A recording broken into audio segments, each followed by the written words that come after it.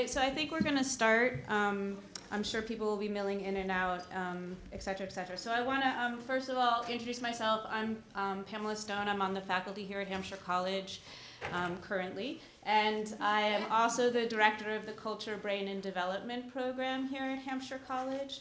I'm going to start out in sort of a reverse order by thanking everyone, since some of you may not stay till the end of the film, which is perfectly fine. First of all, I want to thank all of you for being here. I think this is wonderful that you all came out. I want to thank our co-sponsors for this event. So they co-sponsored us, the Massachusetts myalgic, I always mess this up, encephalomyelitis, Chronic Fatigue, and Fibromyalgia Association, as well as the 5 College Culture, Health, and Science program. They all, tons and tons of support to bring this here. And there's also been countless others throughout the 5 colleges that have helped with outreach to bring people here and to share this event. I want to make really special thank you to Rivka. Thank you. I don't know where she gets all her energy, but she has been the heartbeat of this. She has supported this entire event from beginning to end. Constant emails, phone calls, texts. I can't even begin to tell you, I don't think I could have done this without her. She is amazing. Thank you. And she is also one of our panelists. And I also want to thank the rest of our panelists. Dr. Lynch is here, and I'm going to introduce everyone when we get to the panel, but I just really quickly, I want to thank him for his time. Talk a little louder, people in the Sorry. back. I got a mic. Yeah, the mic. I want to thank Dr. Lynch for his time for coming and joining us, and to Ashley Haugen. Am I saying that right? Excellent. She's a Hampshire alum. She was my Division III student. I claim you. You are mine. And you're going to hear her story, but she's the one that also resulted in this event happening here today. If it weren't for her and for tuning me into the world of seeing families who struggle with this and people who struggle with all different types of chronic diseases, but ME in particular, we wouldn't have had this event here today, and I think we wouldn't have had the acknowledgement of it. And on top of that, her father, Dr. Ron Davis, is a tireless researcher and advocate for this illness, and his commitment to find an answer, or at least to find a way to bring people back from the clutches of ME and to live their lives. I can't express how much thank you guys for coming. I really, really appreciate it. So as I noted, this event wouldn't have happened without Ashley, and after watching Unrest, after she told me about the film, and then inviting me to an event just like this at Cooley Dickinson, I realized that it was really important to bring this to a college environment. I've had students come and talk to me about being sick and me thinking, you look all right. I don't understand. What do you mean you can't get out of bed? It's really hard to understand something like this when you're not struggling with it, or you're not working with a family member or someone dear to you that's sick. And I've also heard my colleagues struggle with trying to understand this. And I just think that it's so important that we have this moment to think about this, and hopefully you guys will take this with you and share with other people, particularly people that may not have thought this might touch their lives. In addition, I do want to say we are filming today, and there will be a link to all the discussions. We're not going to film the film, but there'll be a link to all the discussions at some point, both on the Massachusetts MECSF site, as well as the CBD site. We'll get that put up at Hampshire College. So if you know anyone that wants to hear what went on and couldn't get out of bed or couldn't make it for whatever reason, it'll be accessible to those people. I also want to let you know that the film has closed captions for anyone that needs that as well. So a little quick bit about our schedule tonight. We're going to hear from Rivka for a couple minutes. She's going to set the context of MECSF, and then we're going to screen about 23 minutes of the film to really sort of get into the conversation about this and to set the framework of the illness. And then Dr. Davis is going to come and share recent research, and then each of the panelists will talk briefly about their experiences with ME and CFS. And after that, we'll have a question and answer period, and then the goal is to show the rest of the film starting around 7 p.m. And I recognize that some of you may want to leave at that point. You're welcome to do so. But I'm going to be here watching the rest of the film, and I would encourage you to stay and watch it with us. So I'm going to turn this over to Rivka and let her Thank you. do the rest. And do you want me to, so you can just hit this button. You got your first slides up. This is your second Okay. slide. You know what? I need my glasses.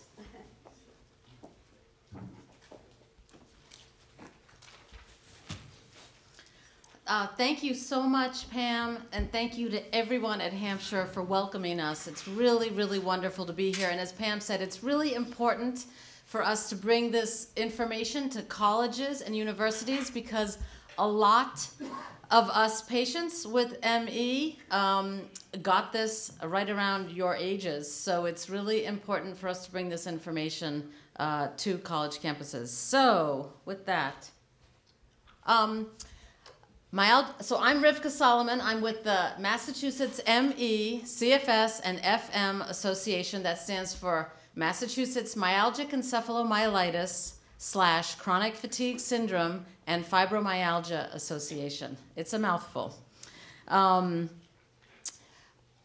Let's see, what did I want to say? We have been advocating for this disease for almost 30 years, and the disease has been in the shadows for about 30 years. And you'll hear more about that as we progress tonight. But then in 2015, something shifted, and the disease came more to light and became more legitimized in the eyes of the medical establishment. And that was when the Institute of Medicine came out with a report. The Institute of Medicine is now called the National Academy of Medicine. And they said a lot in that report, but we distilled it down to 5 key facts. Number 1, their primary message of the IOM report was that ME/CFS is a serious, chronic, complex, systematic disease that frequently and dramatically limits the activities of affected patients. Number 2, it is very infrequently taught in medical schools, about a third of medical schools. And that translates to that most doctors know nothing about the disease. And that brings us to number 3, that many healthcare providers are skeptical about the seriousness of the disease. In fact, many of them do not believe that it's real, and they dismiss patients. And number 4, worse than dismissing patients, many medical professionals have hostile attitudes towards patients and suggest to them treatment strategies that actually hurt them. And that brings us to the last one, which is that the Institute of Medicine said that there's remarkably little research funding on this disease and that much more is needed. Some key facts about the disease. 1 to 2.5 million Americans have it, including me. And I'm going to actually put this down. Okay. 75% are women. 70% can't work. 25% are homebound or bedbound. There's no diagnostic test, no FDA-approved treatment, no cure. Symptoms will persist for years. Recovery is rare. Very few of us have been diagnosed, and many of us have been misdiagnosed. There's only a handful of medical experts nationally for up to 2.5 million patients. ME costs the economy $17 to $24 billion annually, and NIH research is so minuscule that you can barely see that tiny little line, the far right line. We get about $5 to $6 million a year historically. Last year it got bumped up a little bit, but not much. The organization that I'm with, the Massachusetts ME, CFS, and FM Association, we go by Mass ME, and we focus on education, patient support, and advocacy, like events like this.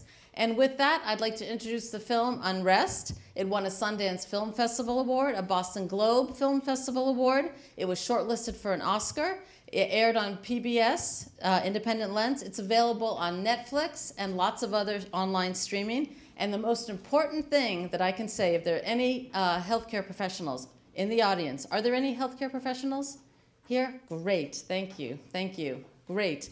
By watching this film at the website, the URL that you see there, you can get continuing medical education credits for it. So we hope that people do. And now, without further ado, I'd like to present Unrest, the film that's changing the world for ME/CFS.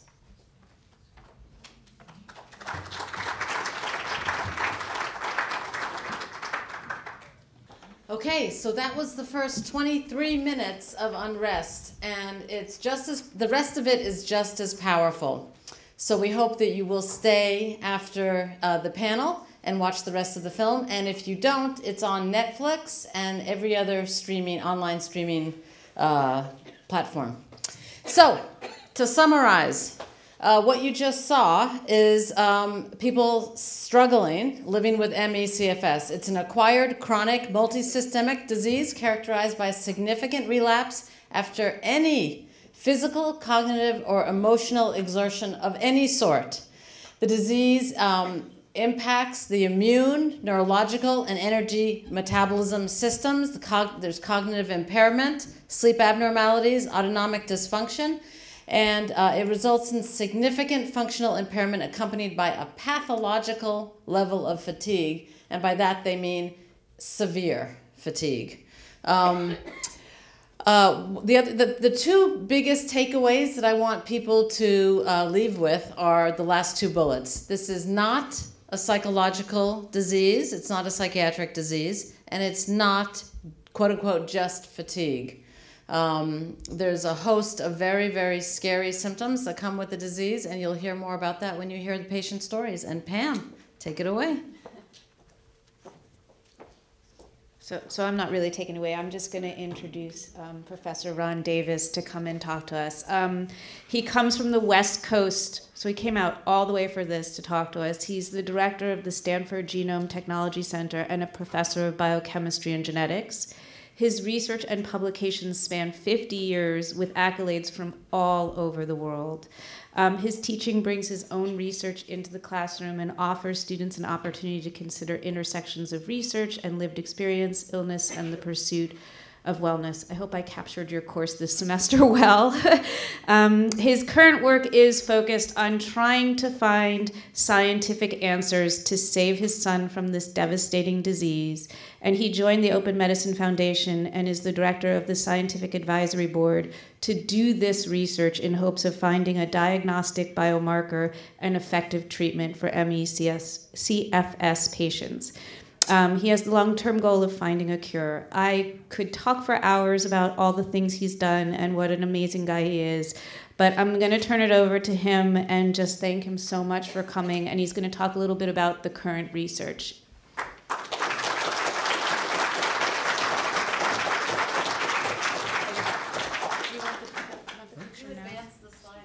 No, I messed it up one, so hold on. Okay, Yeah. that's fine. I'll come. This is a picture of my son, and I wanted to show it because let's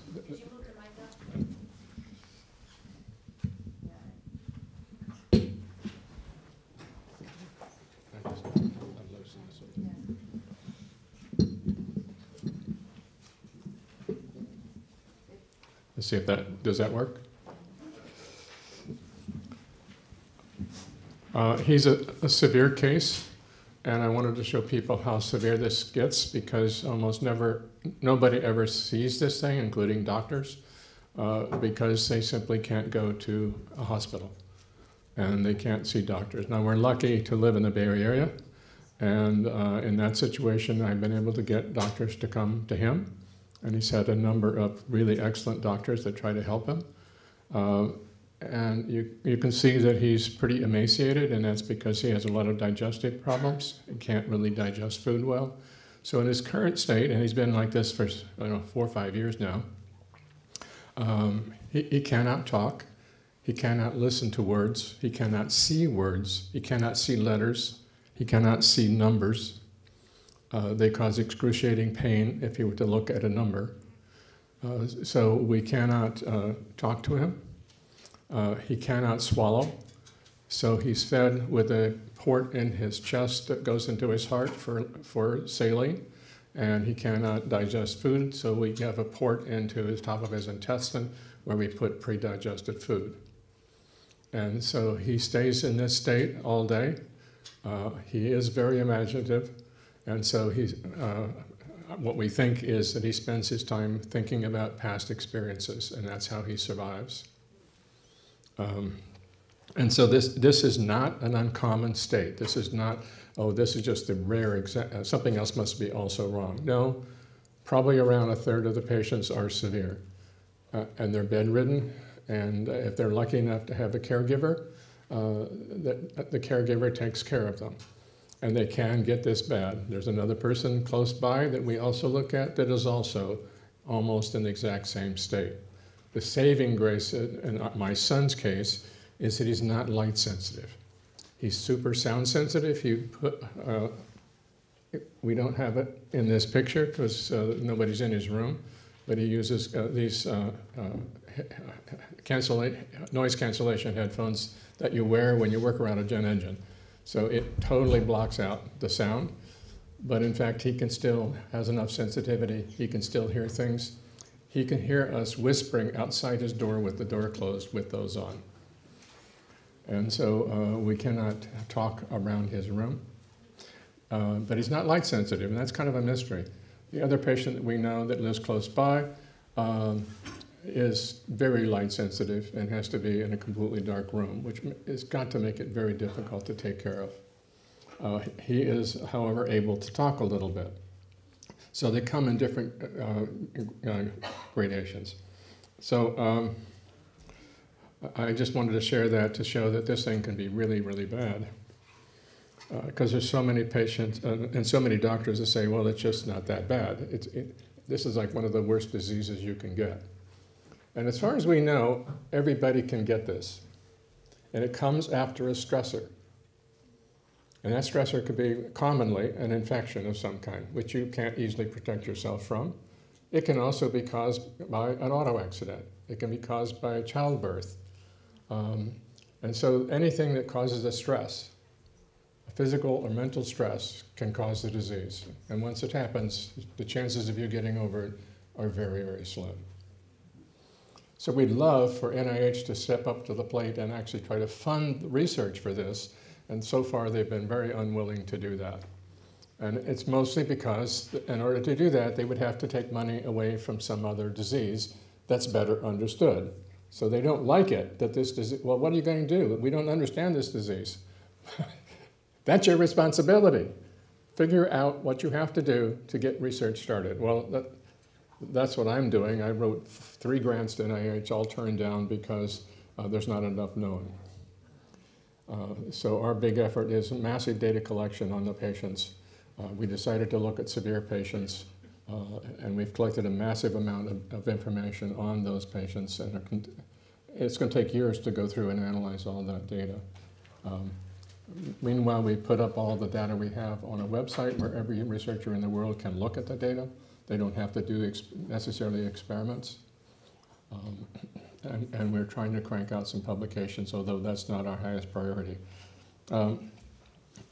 This is just a slide that Ripka made.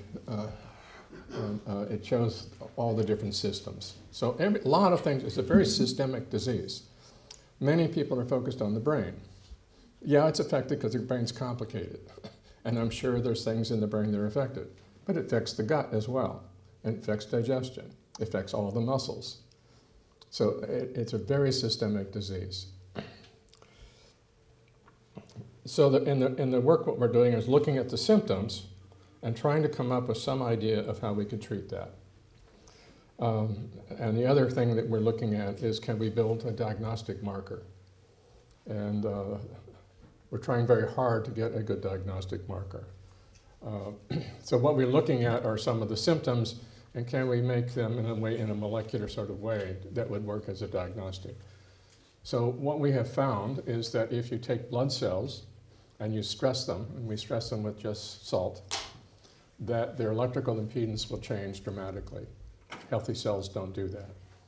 And that happens with every CF patient that we've tried, and we've never seen it in a healthy control. So it's flipped down, sorry.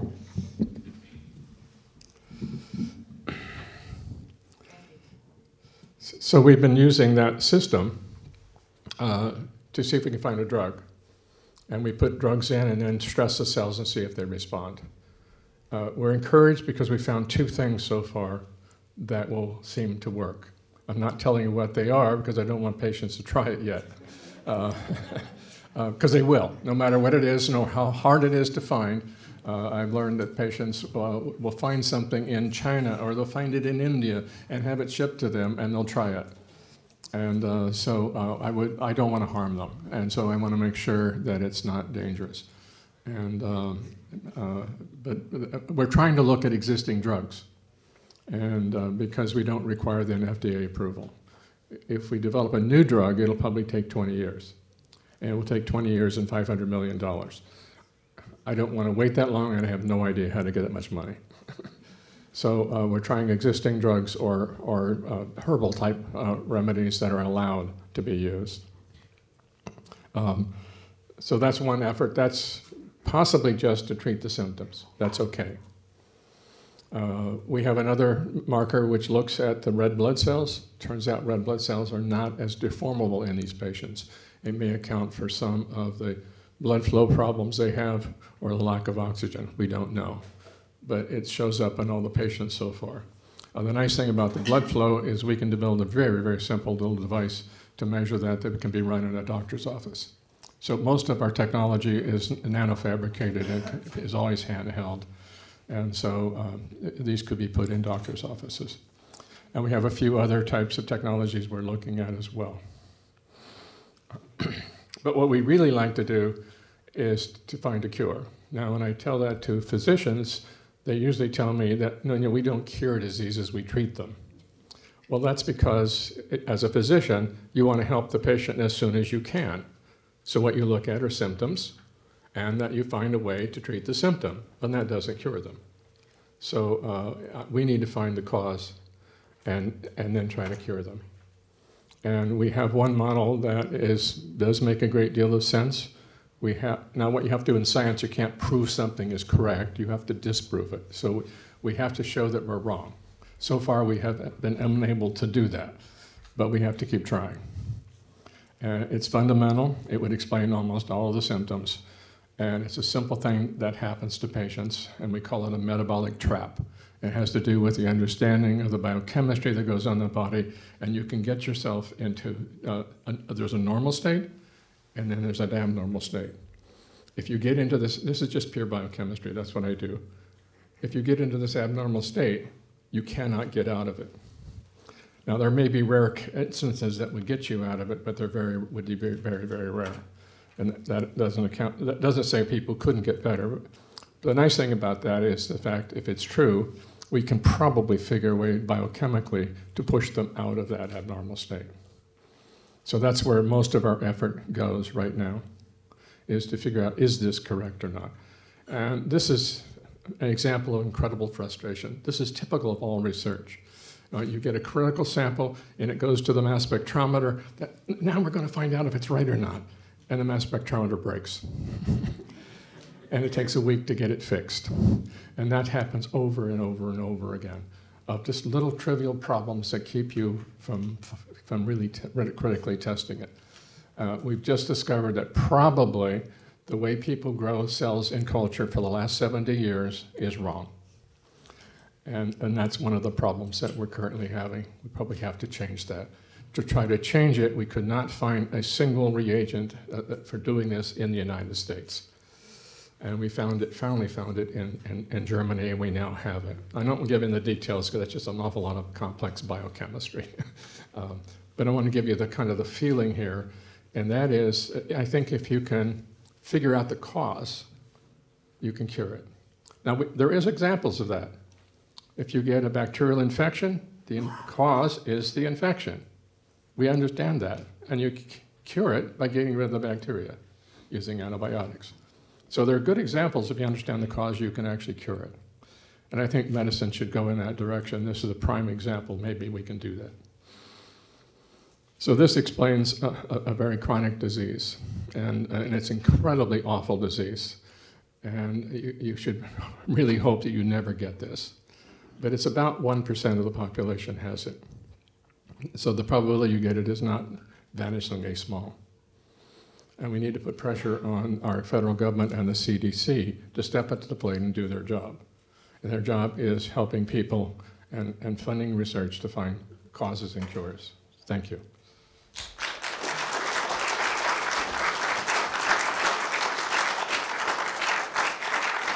Questions? I think we're gonna do the panel and have everyone talk, and then we're gonna do a whole bunch of questions. Is that okay. right? Yep. Is that cool? You want me to stay here or go back? You're welcome to sit, yes, because we're gonna pull everyone up. Let me see if I can get us back to here. We're back here. Oh, I'm not that tall.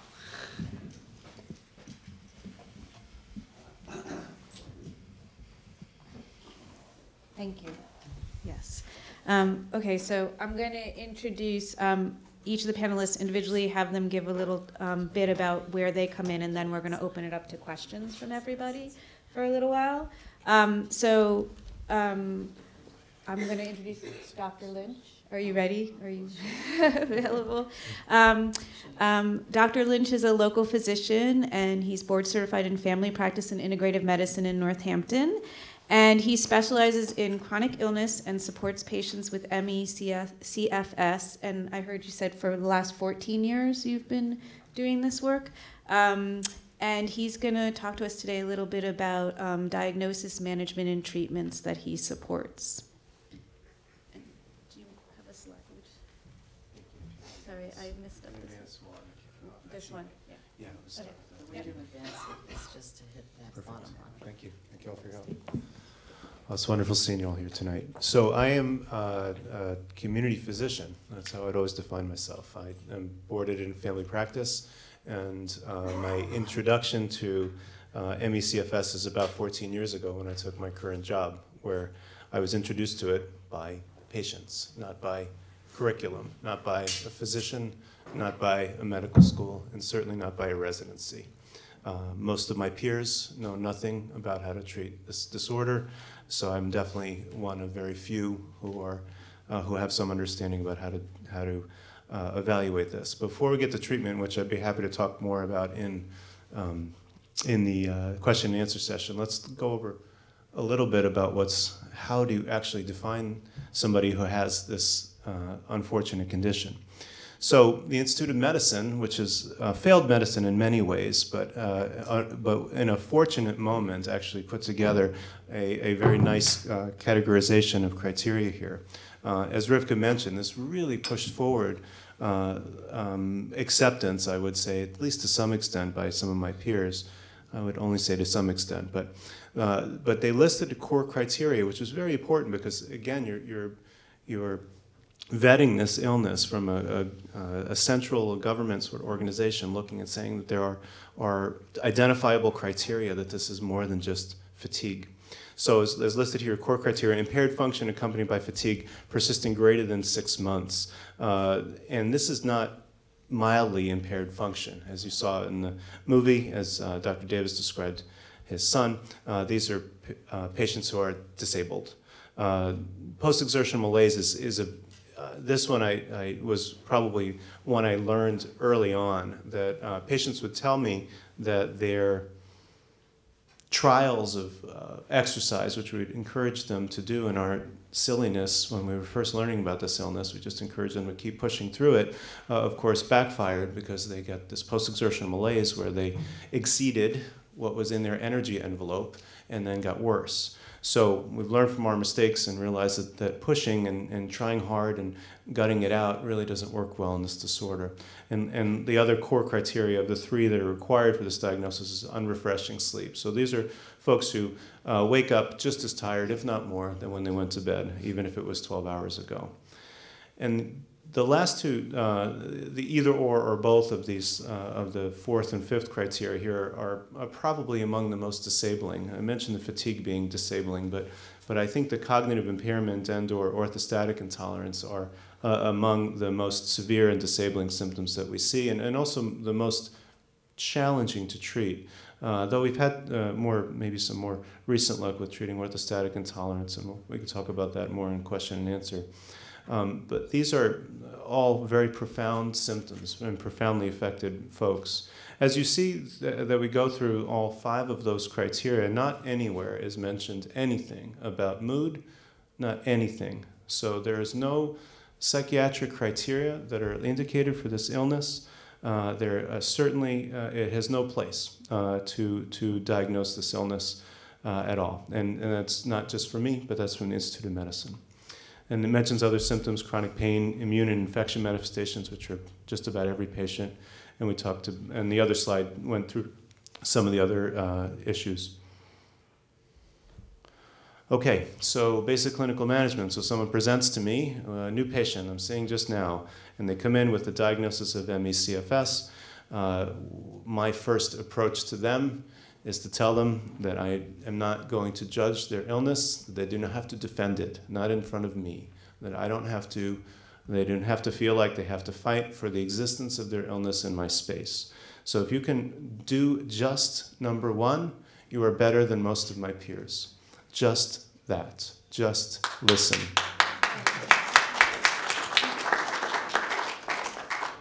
Then we get to the stuff that requires a little bit more of a degree. So assessing support needs, this falls to most of my staff. Shelter, food, social work accommodations, disability assistance devices, and helping caregivers. These are folks who have a lot of needs, some of which are medical, a lot of which are filling out forms, helping with disability, working on shower seat, working on powered wheelchair. So this requires time, and fortunately in my practice we have enough nursing help to give some support to this end, which is perhaps more important for a lot of patients than what they get from me, as far as my good and usually not so good ideas on how to treat them. Number 3, education about pacing. So I mentioned before that you cannot push folks over because you always do push them over when you try to encourage them to do more and more and more. The idea of pacing is important, that you understand that you have to let the patient lead and believe them when they tell you what their limitations are. And this, in red, it's very interesting because there were some older and now, fortunately, revoked articles about cognitive behavioral therapy and graded exercise therapy being the only treatments that were of any worth, and those articles have since been discredited. So these are not acceptable treatments and only harmful for patients with ME/CFS, and I would extend my apologies to any patient that I've ever proposed this to, but that's been many, many years, thankfully. Number 4, there are symptomatic supports which can help, and maybe not as many of the very severe symptoms, but we have had some success. So we'll talk more about this in question and answer, and I'd be happy to take any questions on this. But helping with sleep, helping with orthostatic intolerance, trying to support pain, you can get somewhere with these treatments. We've certainly seen it. Doesn't mean we're breaking new ground with this, but there are most patients have some patients have some level of improvement with symptomatic treatments. And let's see, and then beyond the basics, disease experts have had success in improving function, decreasing symptoms. So immune modulators for us have definitely been helpful. We've definitely seen help in some patients with antiviral treatments. We've definitely seen benefits with some of our colleagues at the Brigham in treating POTS. That can have a life-changing effect on some patients as well. Again, unfortunately, symptomatic treatment rather than curing treatments, but we'll take what we can at this point. Okay, well, thank you for your time.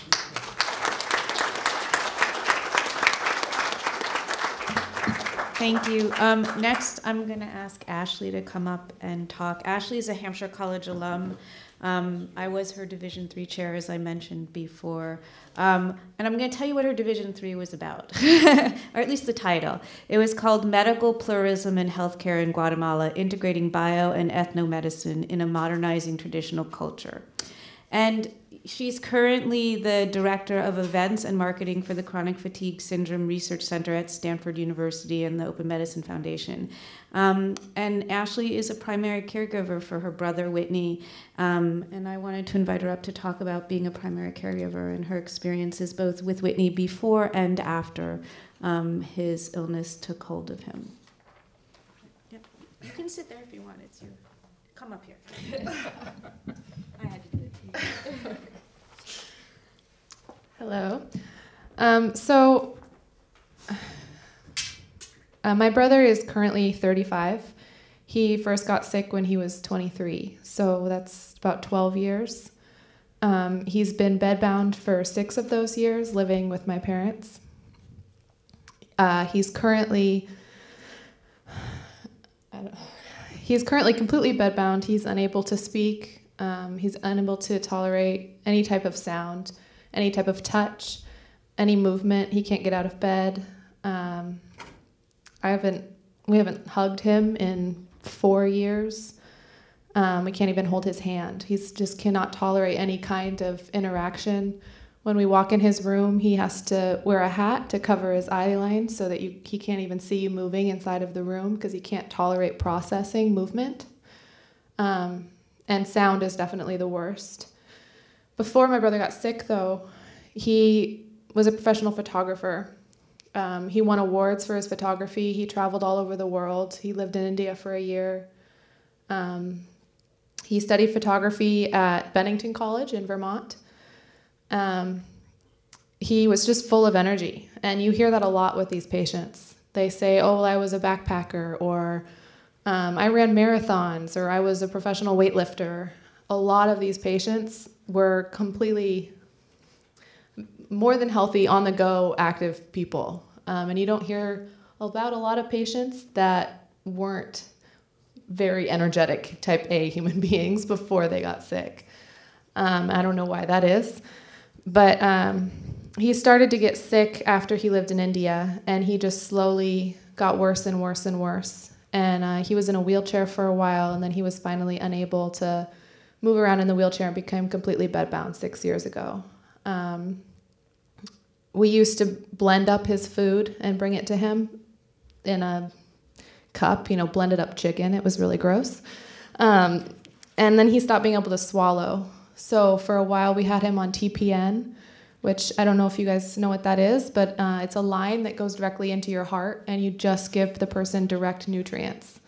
And this is used for very short-term care. It's only supposed to be used for 2 to 4 months, and my brother was on it for years. That's why he looks so emaciated in that photo, because he hadn't eaten in years.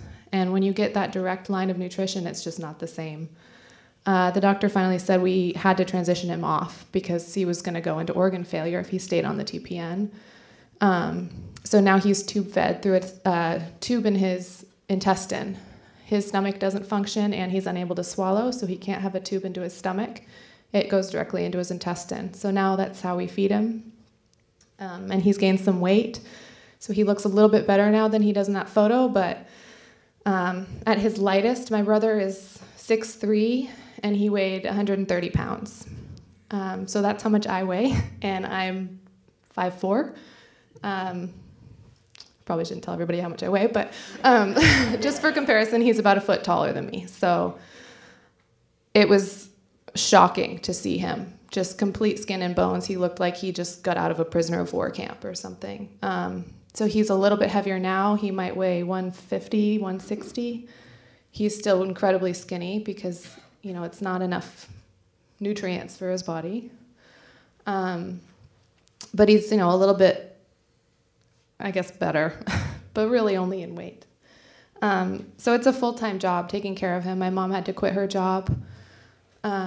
When I first graduated from Hampshire, I moved back home and I took care of him full-time so that my parents could still work.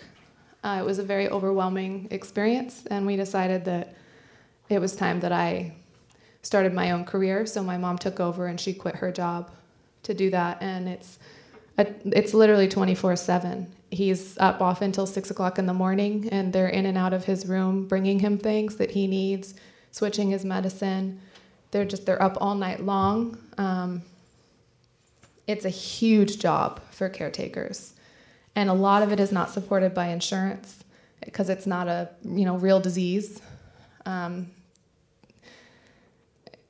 People go bankrupt. There's a lot of people with this disease that are homeless because they don't have families that can take them in, or they don't have families that will acknowledge that they're really sick. And I know a lot of people whose entire families abandoned them because they wouldn't suck it up and get better. And they wouldn't go see a therapist because they were convinced it was depression. My brother saw a therapist because he said, fine, maybe you're right. Maybe I am just depressed. I'll go to therapy. Of course, the therapist said, there's nothing wrong with you. You're not depressed. You're sick. And send him home because there's nothing to treat there. So it really just affects more than the 1 to 2 million people that we suspect are sick, because entire families are just ruined by this disease. And I also think more than that number is actually sick, because so many people go undiagnosed. So I think my dad says, it could be more like 5 million or 4 million, because we just have no idea how to calculate that number. So if you have any questions or anything, thank you.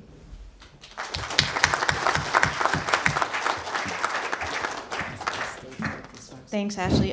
Next, Rivka, do you want to sit or do you want to come? I'll stay here. Okay, so Rivka's going to share with you some of her experiences, and she's also going to share with you the story of a former Hampshire student who wrote to her when they found out that we were doing this event and wanted to share, but they couldn't be here physically either. So Rivka, I turn it over to you. Thank you. Thank you, Pam.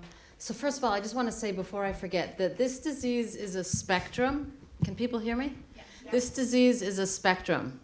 So some people can get through the day at work, and then they come home and they collapse, and they need the weekends to recover. Other people are as severe as you've been hearing about tonight.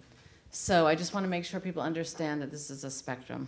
Okay, so first I want to read a short piece from Walker Storrs, who went to school here. My name is Walker Storrs. I attended Hampshire College studying music and photography from 2013 to 2017. In the summer of 2016, I contracted Lyme disease and was treated for it, but had lingering symptoms.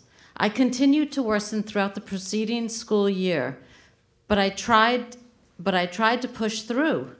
By the fall of 2017, my symptoms were bad enough that I couldn't go back to school, despite being 1 semester away from finishing my Div 3 and graduating. That winter, I was diagnosed with ME/CFS. Since then, I've gotten progressively worse. Now I am severely ill. I'm bedbound and can't even listen to music, let alone play guitar. I'm in intense pain and suffer bouts of being in a catatonic state, sometimes unable to speak or even turn over in bed. Before becoming sick, I was looking forward to the rest of my life. Soon I would graduate and pursue what I loved most, creating music and art. Now I'm unlikely to ever get a chance to do those things unless something drastically changes, as currently most people with severe ME never fully recover. Contrary to the cliche, this illness hasn't given me strength or taught me anything valuable besides that things can always be worse and that there are infinite shades of pain. Many people consider this illness to be not as serious as others because it's often not terminal, but this is not living. This is a living death. If you want to reach Walker, he said that I could share his email address. I think he'd be happy to hear from people. You can ask me again for it later if you can't write it down now. It's Walker Storrs, Walker Storrs, STORZ at yahoo.com. So that's Walker's story. My story is that when I was 21, I was in college with 2 of my housemates/roommates, and we all got mono at the same time. And they got better in about a month and a half, and I essentially never got better. And I'm 56 now. The way it played out for me was that I was so sick with mono, even after it stopped showing up in my blood tests, I was so sick I could barely stand up and brush my teeth. This went on for a full year. I was bedridden for a full year.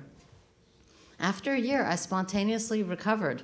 enough that I could go back to school, travel, exercise, but I was always still exhausted all the time, but I could push through. Well, that only lasted for a few years, because 7 years later I got a cold, and the cold turned into bronchitis, and that turned into walking pneumonia, so my second big infection. The first one was mono, the second one was walking pneumonia, and the illness, ME, just came roaring back like a freight train and ran me over and threw me back in bed, and I've been tethered to my bed ever since, and that was 28 years ago. So it's a total of 29 years that I've been sick. The symptoms I experience are really, really scary. You're seeing me right now on a good night, and even on a good night, it's hard to explain what I'm going through right now. I'm utterly and completely exhausted. My brain's not functioning, and I feel like I could collapse at any second. That's what's happening right now. And that's always happening. I'm often too weak to function at all. Some days just getting from my bed to the bathroom is more than I can do, and I have to use a wheelchair. I have non-restorative sleep. My brain is a foggy mess. That's why I need these notes. On good days, you might see me get to Whole Foods, but I might pay for that afterwards. I have that PEM, post-exertional malaise, or what patients call post-exertional crash, where I can't function then for days or hours. The scariest part of this disease is that I am now experiencing the type of paralysis that you've heard others experience. My body just stops working. I can't move my muscles. And I never know how long that's going to last. And sometimes I feel like I'm going to die, literally, like my body is shutting down. The hardest part of this disease is that the symptoms are completely unpredictable. I have no clue when they're going to start and when they're going to go away after they've started. And the weirdest part of this disease is, look at me, I look fine. People don't get it. They think I'm not being honest, I'm somehow faking it. It's maybe a psychological disease, but that's not true. Make no mistake about it. ME means experiencing a devastating loss of just about everything. Many, many patients lose the support of their friends and their families. This family that you see here is extraordinary and very unusual. Most families, unfortunately, have drunk the Kool-Aid that this is not a real disease and it's psychological, and they've abandoned their loved ones with the disease to care for themselves. So I feel very, very lucky that I found a really wonderful doctor in Dr. Lynch, and many people do not find healthcare providers across the country. There's a dearth of physicians that understand the disease or even believe it. So when Dr. Lynch said, if you come to me, you don't have to defend yourself, I felt like crying when I heard that. If that were only true for the up to 2.5 million people with this disease in the country. Instead, they have to fight. They have to fight just to be believed. That's it. Thank you.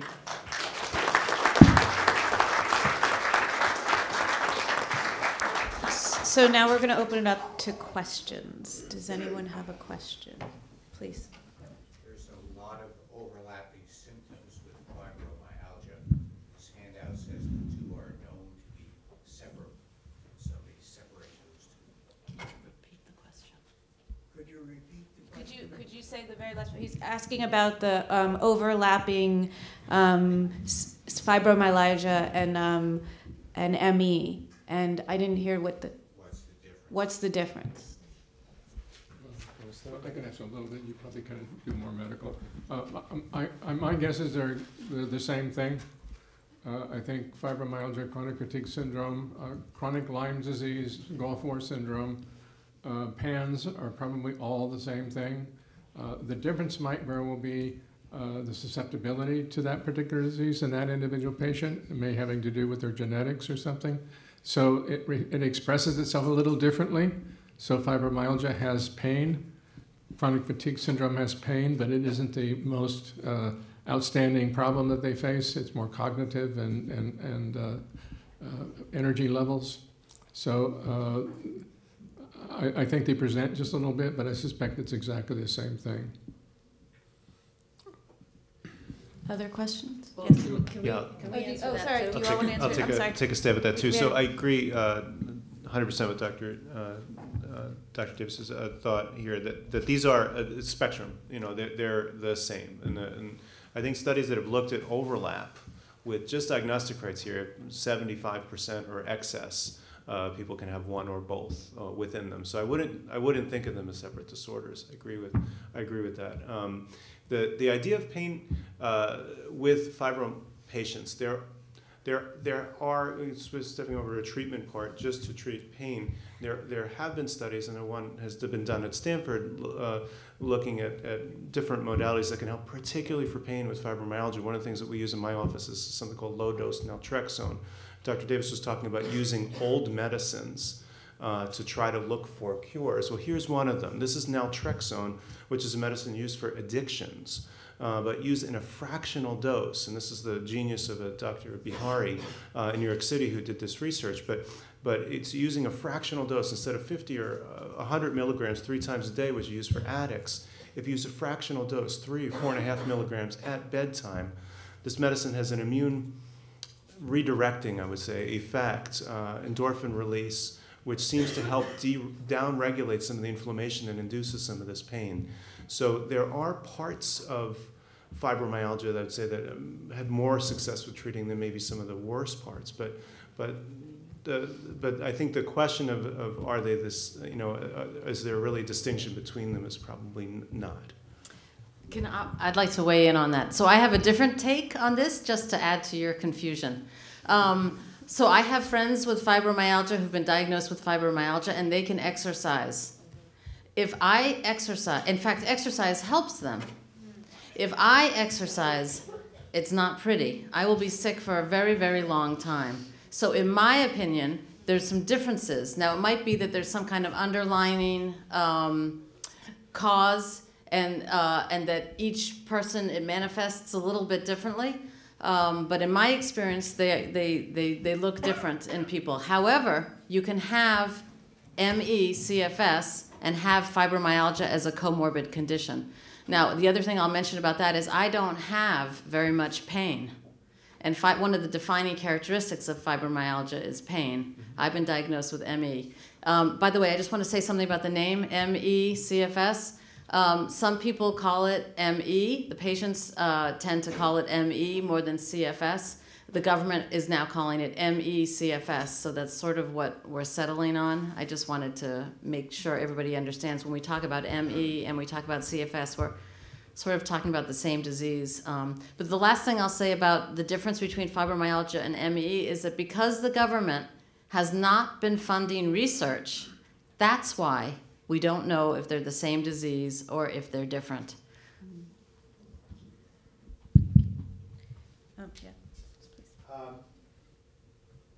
My wife has had ME/CFS for 39 years. She is a patient of Dr. Lynch. We talked earlier. I agree with what you said earlier about the fact that this is a spectrum disease. She is not as serious as your son Whitney, but she is worse off than you are, Rivka, in that if she gets out 3 or 4 times a year in the car to go for a ride with me, it's a big deal. But anyway, I retired today to take care of her. Today? I've been working for 40 years and it's time and I can take care of her. But she had sent me with specific questions. As I mentioned, she'd suffered from CFS for 39 years. She is thrilled that I am seeing Dr. Davis. We followed you online for years and applaud your efforts in this. Her disease has progressed slowly over time. She had it when we met. At that point, it would be like a flu-like symptom for a week or so, then she would be fine for a few months, then it would come back. Now it's the opposite. She has it all the time. She's bedbound some days. Some days she can get around in a power wheelchair or even walk around the house, but rarely does she leave the house. She had 2 questions, which she's a great organizer.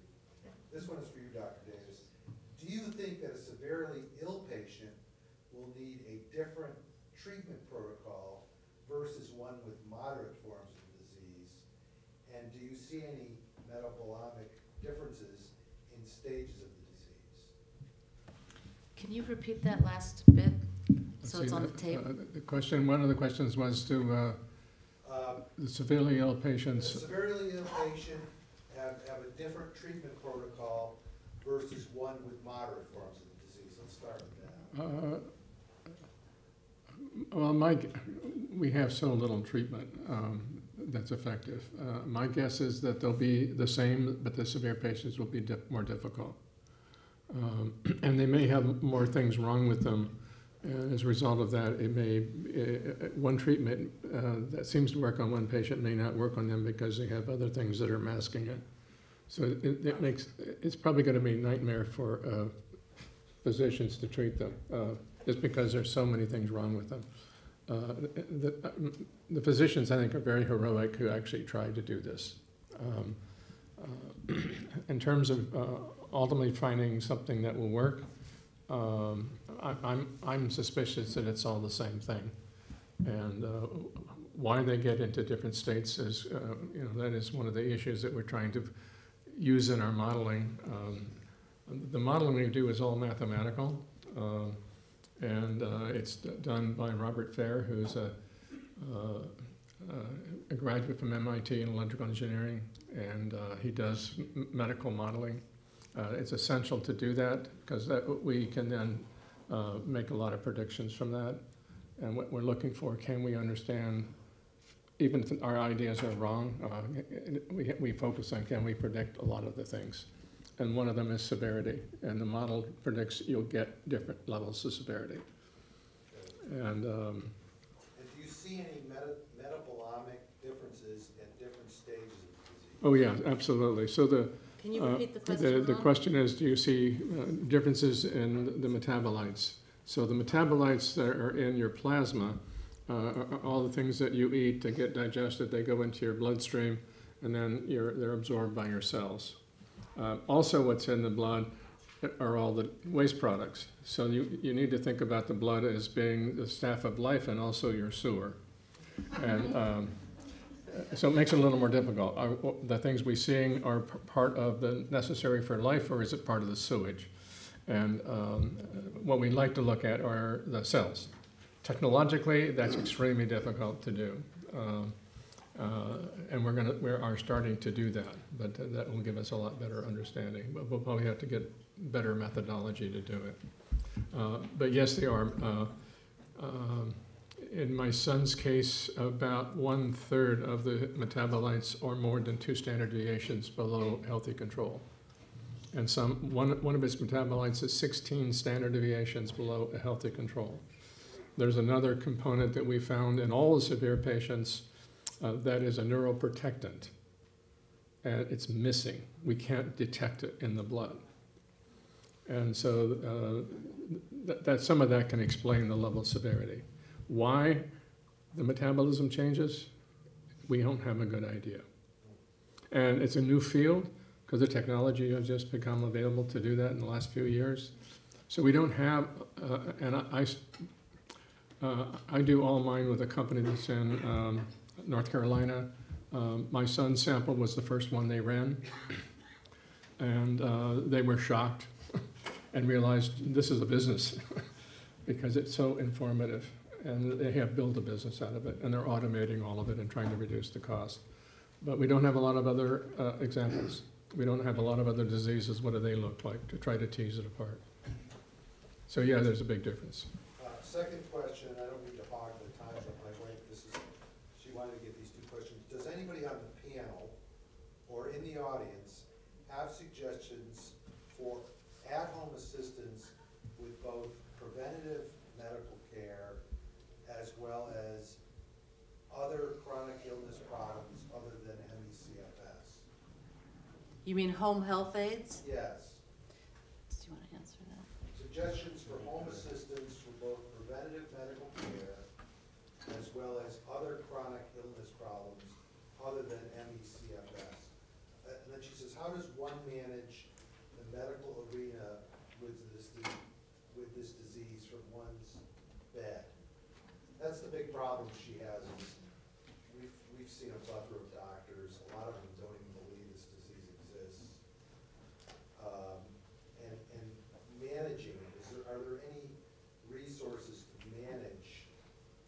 resources that are out there to help with this disease. Sue, Yes, could I would. can you talk really loud though? Yeah, sure. I am a nurse and a psychotherapist. I worked 12 years in home health. My daughter has been ill for 4 years. She has been bedbound for 2. We have identified a very experienced physical therapist who's going to come in and help regarding safety issues. She has POTS. This therapist is very excited about doing this. In fact, on a state level, we're looking for, to put together some protocol. Most insurance companies will cover for at least initial safety visits from PT, for sure from physical therapy, and nursing might be able to come as well. So we're just beginning to look at that, but it's a crucial missing piece. Your wife is totally right. Yeah, helping manage all the components. And then From the home. You're so sick, it's hard to even deal with it, but then you sort of deal with it. That's right. So Right. I think one of the things to do is to stay in touch with the Mass Association too, because they have a lot of resources for this. Yeah, excellent. And just so you guys know, there are a lot of resources on the back table too for everybody that wants it. And I don't want to cut this short, but I feel like there's a lot of hands up, and Yes, I think that, appreciate yeah. the time. I just Yeah. want to make one note about what the question is. How do you get help in your home when you have this disease? My father has Parkinson's, and he has so much help at home. And I and other patients have a real hard time getting help at home. Many of us can't physically get to a doctor's office, and we're up the creek without a paddle, honestly, until we get telemedicine in this state. And there was one more point I wanted to make. Well, when I was bedridden and unable to function at all about 2 years ago, I couldn't get a nurse to come and do a blood draw in my home because I hadn't been to the hospital. I couldn't go to the hospital. I knew going to the hospital would be a disaster for me. In fact, a study just came out saying that people with ME/CFS, I don't know what word to use, we abhor going to the hospital because we are treated so disrespectfully and disbelieved. Anyway, the point is, your wife is not alone in her struggle. This is a key element. If anyone is wealthy in this room and wants to donate to an effort to try to change this, we would love to hear from you. Up here. Yeah, I'll come down. This question isn't really from Walker so much as it is kind of on behalf of Walker. He's quite convinced that craniocervical instability has a major role in the cause of this disease. And I'm kind of wondering what you all think of that hypothesis and what craniocervical instability means to you. Ron, do you want to take that, or do you want? I can do part of it. Okay. We work with a physician at in the Bay Area, David Kaufman. He comes to all of our research meetings, and also his colleague, Chetta, comes to our meetings. He is the physician who had the patient that had the fusion in the spine, and the technical terms I'm not going to be able to do, and who feels that that person got better. I think that's probably what happens is the head drops down too far, and the spine sort of penetrates into the brain and probably cause a lot of problems. That's probably caused by Ehlers-Danlos syndrome, as our guess. I'm walking with a cane because I have Ehlers-Danlos syndrome and my knees are totally wearing out, but I don't want to take the time to get them replaced. So what fraction have it? I asked David about that. He says, I don't think that's the cause of the disease, but I think it adds to a lot of the symptoms. And what fraction of the people have that? He's evaluated a number of other people who he's pretty convinced of do not have that problem, although they could develop it because of the flexibility problems. Our assessment is about half of the patients have Ehlers-Danlos syndrome. So it's for some reason it's causing a connection with the disease, and that's also possible that they develop Ehlers-Danlos syndrome because of the disease. We don't know that for sure. So I just want to clarify what the question is. The question is there a brainstem compression issue, basically? And the answer is we don't know. And we don't know what percentage of the patients might have this. Jen Brea, who you see in the film, just had the surgery to relieve the brainstem compression issue, and it will take a number of months before she sees, how she does. And this is something that our community is now exploring. But every few years, something sweeps the community, and we're convinced that it's X, Y, or Z, and many of us run off and try to do those treatments, and some of us get better, and some of us don't. And that's how it shakes out. I've read that this is directed to Dr. Davis, I've read that if you take a normal muscle cell and expose it to the serum of a person that has ME/CFS, that muscle cell becomes abnormal. And also, if you take a person with ME/CFS, if you take their muscle cell and expose it to normal serum, that muscle cell normalizes. That suggests to me that the etiology or the pathogenic agent is within the serum. And rather than get into metabolites and biomarkers at the moment, I'm just wondering if something like plasmapheresis to filter and replace serum, done slowly, done in small amounts, not like in a poison center, but done slowly in small amounts so you don't affect the blood pressure. Do you think plasmapheresis would have a role in the treatment, considering those findings? So the question is really about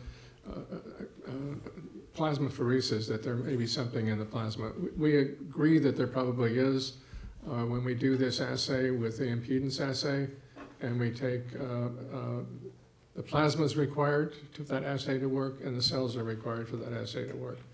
If we take disease cells and put in healthy plasma, we don't see the signal. We take healthy cells and put in chronic fatigue syndrome plasma, we do see the signal. Now the question is, what is it? and also, what size is it? So we started working on that for a while, and I put it on the back burner because of all these other, we have such limited capacity because each person is doing 10 experiments, and we always try to prioritize. We don't know what size it is. Our suspicions are that it's large. And so a lot of the plasmapheresis goes through filters of small size. You're trying to get rid of small molecules. There is some success with that, but it's pretty mixed. And I think the size of this is large. And I think we're going to have to figure out what it is. What is the component?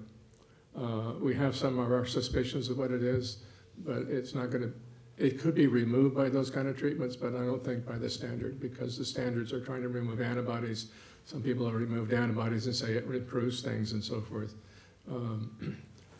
The problem is that it's generally done in a hospital, and the severe patients don't want to go to a hospital. They know from all the social media that if you go to a hospital, you'll come back worse.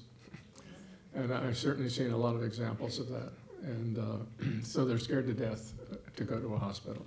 Well, as a corollary to that, yes. Do you think that the infusion of certain immunoglobulins to block whatever's in the serum? Yeah, there is Dan Peterson, who was on the film, does use what's called IVIG, where you put in a large amount of mixed immunoglobulins. And it's not just one, you have to do it once a week for almost a year. And then you do get some improvement for most patients. We tried that with our son, and after the 8th treatment, he said we had to stop. And the problem is he's so much close to the edge that he can't take, and he just can't tolerate getting worse, or possibility of getting worse. So we had to stop it. But a lot of patients do report getting better, according to Dan Peterson. What is it doing? I have no idea. But there's a lot of concern that there's a virus. We're pretty good at doing the technology to find that. We can't find it. And any virus should release its nucleic acid into the bloodstream because it's the sewer. And there's a lot of tests to do that. If you have a brain infection, you see the DNA or RNA from the organism in the blood. If it's in the heart, you see it in the blood and so forth.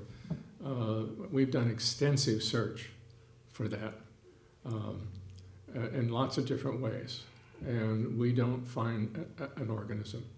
And these are pretty intensive efforts, and that is we take every sequence read that we get out of the patient, and we scan it against every sequence that's ever been done in the entire world and look for a partial match. And we have to do that on hundreds of thousands of sequences. We got kicked off of the Stanford cluster computer because we were using it almost the entire time. And they wouldn't allow us to be on it anymore. We now have access to other big cluster computers that we use for that kind of a survey. But we've used other methods for looking for it as well. And if anything, the patients have less virus than healthy controls. Now I'm not sure that that's right. And so there's still things that we have to do to tail that down, because I know a lot of patients don't believe that. But the problem is I don't think people can experience a viral infection. I think they experience the body's reaction to the virus. And I think they get that reaction even though there's no virus. And they think they have a virus. That's relevant because if that's true, then maybe you shouldn't be taking antivirals. You should be taking something else that helps you better. This is all our current research. We don't know if it's right. We now plan to do a much more extensive look into that. So let me jump on that as well. As a clinician, over the last 14 years of treating patients with ME/CFS, if you asked me if I had one treatment, what would I give them based on the experience that I've had, it would be antiviral medicines. That would be, in my anecdote, in my N of what I've seen, that has been our most effective treatment. Now, if you asked me what virus am I treating, I would shrug.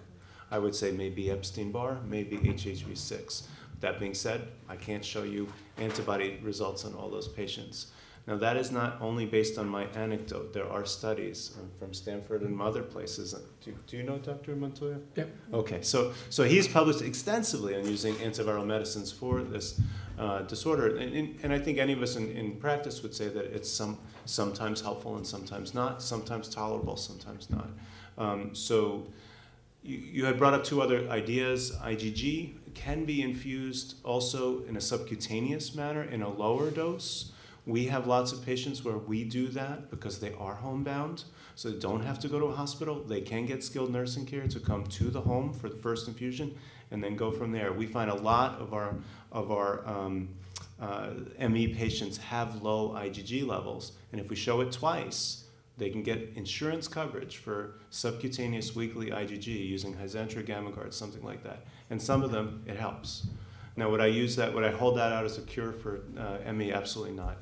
Plasmapheresis, I know, is, having sat at one of these panels in Dartmouth, sat along, one of my colleagues was David Systrom, who is an interventionist at the Brigham, and he mentioned IVIG. He called it immunotherapy, which makes an allergist like me cringe because we call allergy shots immunotherapy, so they can't take our term. But but he also talked about plasmapheresis. He talked about that this is really what they want to get to, but they have very little luck getting insurance to cover. Can you say what that is? What is plasmapheresis? So plasmapheresis is exactly as the question mentioned, was sort of filtering blood through a machine, almost similar to dialysis in a way. More specifics from that, I don't know that I can help with, a little bit outside of my area of expertise, because I've never sat. I remember, probably dates back to medical school time, the last time I recommended somebody for it for TTP or something like that. But it seems to me to be a very extreme treatment, and I don't know how many of our brittle patients would really be able to handle that. That being said, someone's thinking. It's an idea. It's a strategy. It may be a way forward.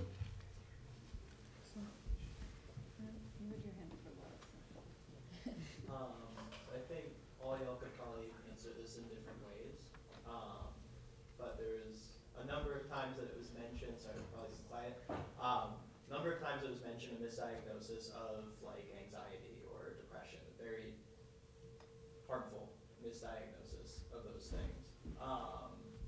And I'm wondering if y'all could speak to sort of where you see in your experience that misdiagnosis coming from. And I'm sure part of the answer to this part would be kind of work that folks like you are already doing, but where you see that trend changing now in valuing patients' lived experiences and actually working on the disease as it is. I think we could probably all speak to that. Yeah, I'm gonna dive in. First of all, I just want to say that anxiety and depression are very, very difficult diseases and conditions to live with. And by saying that ME is not that, is not in any way disparaging or putting down these other diseases and conditions. And I want to make reference to Cosmopolitan magazine.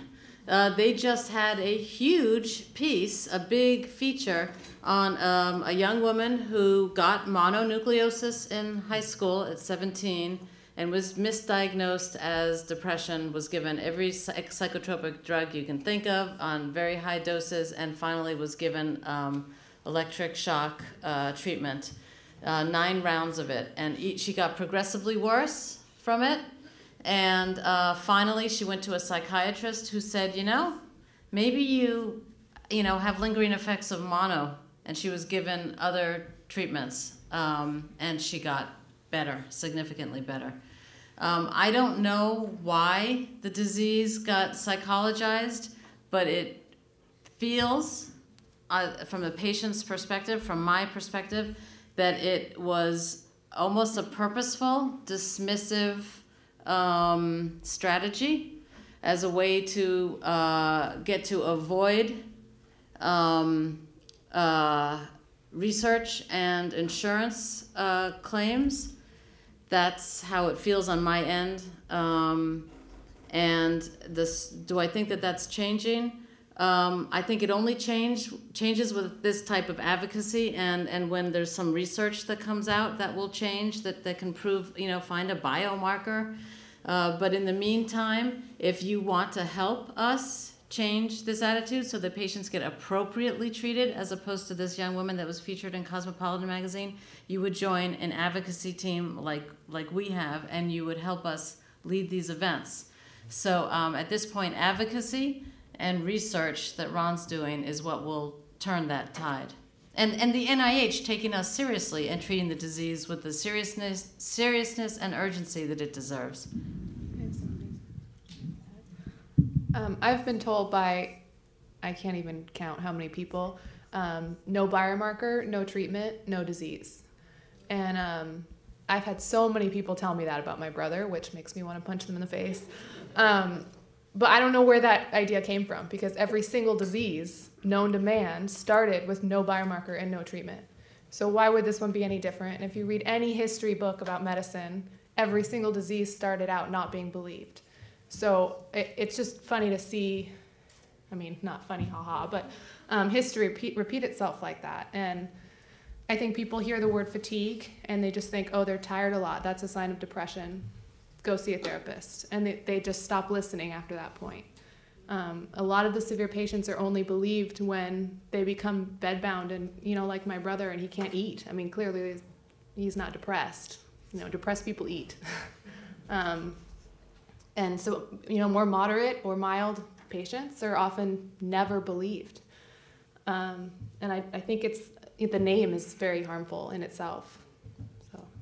Medicine is, as we practice it, as I learned it, as we practice it, I think I'm reformed a little bit, but is a diagnose and treat.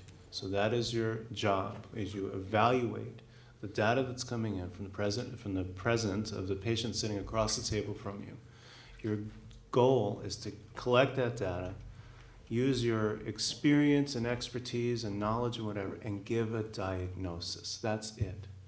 And then you go laterally to that. Once you've made that diagnosis, you come up with your treatment. So there's no further thinking once you've made your diagnosis. You have your treatment. So first visit, patient comes in, you say, well, I'm not sure, let's do some testing. I'm not sure what the diagnosis is.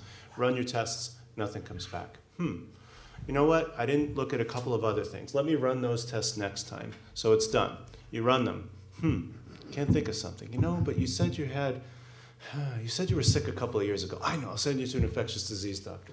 You see them, they run their tests. What do you get? Maybe nothing back. Frustrating. ID doctor says, I don't think I can help this person. Say, you know what, they did complain of pain. Maybe a rheumatologist. Next set of tests, done, gone. What do you see? Maybe all normal. What happens? Frustration. You as a physician want to solve problems. You are met by a problem that cannot be solved. The problem is not so much the patient, it's the physician, of not knowing enough and not thinking widely enough, of not trusting that that person is actually still presenting, that part of the problem is your own problem, and getting over your own ego and the fact that you cannot solve everything. What happens in medicine all too often is when you can't fix it, it's psych. If I can't decide what it is medically, it's psych. And if you look at the overlap of symptoms that can go along with anxiety disorders or depressive disorders, some of them overlap with, there is some overlap of symptoms. So it's the lazy diagnosis. It's to just channel them to, most astute psychiatrists will see those patients once and kick them right back and say, no way, do your job. Keep looking at this. This is medical. But some of them don't. As Rivka was saying, you know, some of them just get carried away and, oh, this must be really hard to treat. Depressive conversion disorder, something. Let's get more extreme with treatments. I've seen both. It's sad. It's sad that my colleagues in medicine sort of quit, and it's sad that labels inappropriately are applied just because you can't crack the code. Yeah, there's also the co-current for many people with POTS. And if you go into the emergency room with a rapid pulse and you're feeling anxious, etc., you get labeled with an anxiety disorder, which gets you sent to psych. I had one of my daughters died of sickness in Palo Alto. I just said to Dr. Davis's name. Can you talk a little louder? It's hard to hear you. One of my daughters, my oldest daughter, was 28 when she died of orthostatic intolerance, secondary to CFID. It's actually on her death certificate. I had just sent her your name to Davis. She was working at Stanford in the intensive care unit.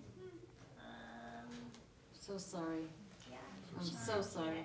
She was followed by Dr. Rose, David Sells. She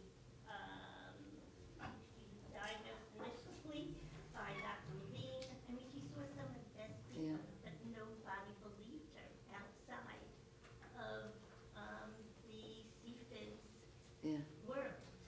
And she repeatedly I was accused of Munchausen by proxy, repeatedly. Another daughter was taken from me because of the history of Munchausen by proxy. Was locked up at Yale with David. Oh, I'm so sorry. I'm so very, very sorry. I mean, there are horror stories with this diagnosis. Right. But there is overlap with psychiatric disorders, and who wouldn't get depressed if you've been bedridden year after year after year, and all your friends are doing these marvelous things. Could you be sure to come down and speak to me when this is over? I live in Connecticut. Okay, yeah, but I'd like to talk. Yeah. Was very active. Oh, that's great. Yeah. And thank you for sharing that story. There are so many tragic stories with this disease. I think there's someone in the back. This question is for Dr. Davis. It's wonderful having you here today. I just want to make a quick comment before my question. I'm 38 years old. I've had this disease for 34 years, so it definitely exists in pediatric population too. So I just wanted to put that bug out there for anyone who does specialize in the pediatrics, that this disease does affect pediatrics, because I came down with a severe case of flu and ear infections when I was 4 years old. And that's when this all started. And I also want to give a comment to the caretakers out there. This is my caretaker, Keith. He's been by my side for 20 years.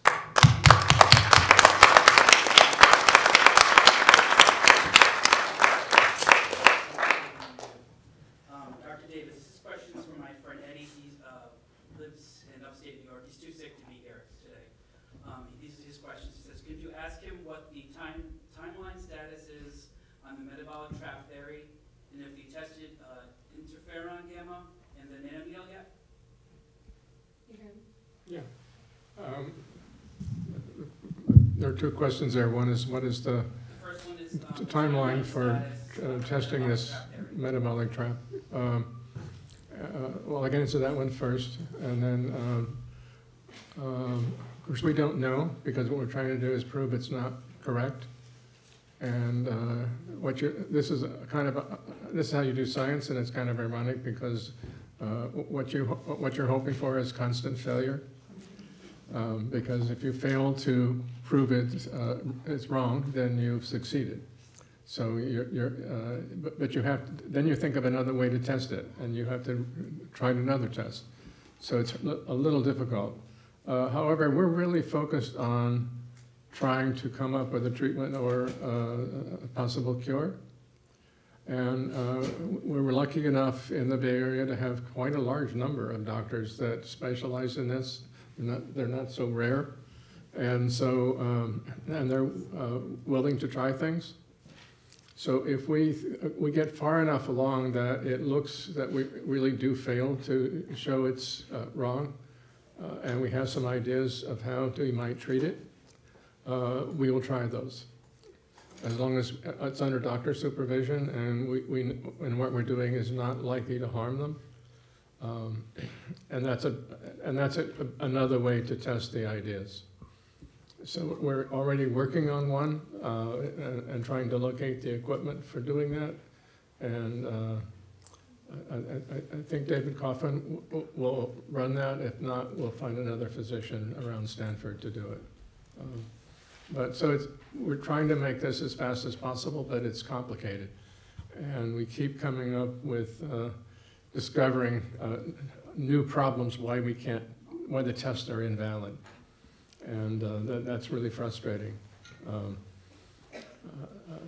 The other, I mean, of course, one of the things we just found was one of our patients we were testing didn't look like it was going to show the right evidence, and we kind of got depressed about it. And then in talking to the doctor said, well, yeah, I tested them. I don't think they have chronic fatigue syndrome. So we get those kinds of problems. There's not a good diagnosis. We take a sample, a patient sample, and run tests on it, and if they don't have the disease, of course it's going to fail. The other question was IVIG. That's probably worth trying. We're currently doing that with other compounds. The difficulty we have with that one is that it takes months and months of that treatment to have the effect. So that we will test it, but it's not high on the list because we give it an hour. And we have two other drugs that show an effect on this test, and those are going to get pursued more aggressively. That's great, Dr. Davis. Thank you. My friend Eddie says thank you. Those are probably not going to cure the patients, but they might be an effective treatment. That's all I can hope for. We also have another of testing that we're suspicious of deficiencies in the patients that will be easy to supplement, and we just want to make sure it's right. In fact, the supplements can be bought over the counter in any pharmacy. And as far as we can tell, no one's ever tried it. Yes, so my daughter, who's been ill for 4 years and bedbound for the last couple, onset was relatively sudden, and within the month of onset, both of her legs, she had folliculitis, open sores all over her legs, and I'm not hearing that anywhere. And fortunately, I mean, she sees Dr. Lynch, and the antiviral medication, finally they started to heal. Her legs are all scarred, but that's secondary. But I don't hear that in all that I read. I don't either. In talking to some of the other physicians, I think that might be somewhat common in some of the herpes viral infections. Because at one point my son had some open sore, and the doctor looked at it and said, oh, that could be a herpes infection. I'm not a doctor, so I'm not going to tell you, but the patients experience such a plethora of just very uncommon things that is not common in other patients, and I don't know exactly why. My guess is that It's systemic disease, and it has to do with where their vulnerabilities are. None of us are identical, in spite of politics saying we should be the same. We're not. And everybody in the world is unique. And that's, which I think is wonderful. And that's genetics. Right. But she had it the first time when she was 16, and there was no skin involvement. There was nothing like that. And then she was, as Ashley explained, you know, master's level teacher, she's mixed martial artist, you wouldn't mess with her. And But- then she gets sick again, and this time that So herpes viruses, as we all know, can stay dormant for years, and then they can yeah. get resurrected and. Yeah, we're glad we didn't know that once you've had this illness, if you get better, it can come back anytime. She had 20 wonderful years, and we are so glad we didn't know that. Some people probably don't know that, but these herpes viruses like Epstein-Barr virus and HHV6, almost everybody has them. There's another virus that we look at as actually as a control. It's called the TT virus. Everybody has them, and they get them right after birth. And nobody has any idea if they do something bad or not because we don't have anybody that doesn't have them. And so the viruses are very common, and they can get reactivated. I just want to say, I know we're running later, and so the film, when we show the rest of it, will go long. But I don't want to lose the opportunity to have these questions with Dr. Davis and Dr. Lynch. So I recognize some of you might be getting a little antsy about the film, but I'd rather have the opportunity for people to have questions. So I hope that's all right with the audience. I know you've had your hand up a couple of times. Please. I'm my daughter who went to school at Mount Holyoke near here. Some artist here. She came down with this 2.5 years ago. And I'm wondering, we saw Lavine in New York, and we're from New York, and I'm wondering whether there is a connection between ME/CFS to Candida. We saw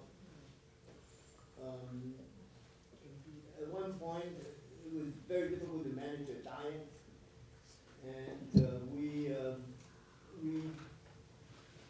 went to see Dr. Mitchell in New York, and he gave his nutritionist gave us a special diet, and she's getting better with the diet.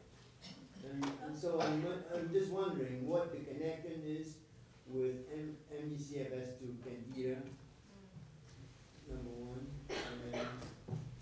and whether there's any supplement that, my wife is just going on the internet and trying different Chinese medicine, nothing about it.